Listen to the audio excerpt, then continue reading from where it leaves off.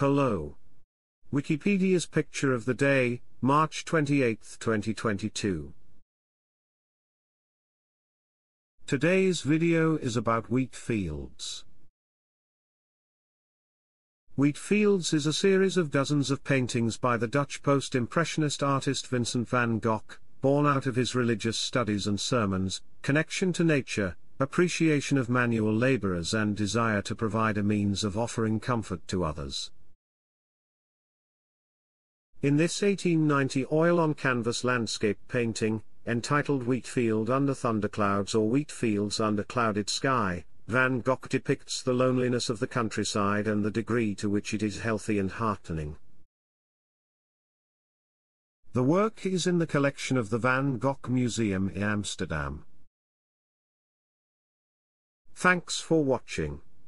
And don't forget to like, comment, and share.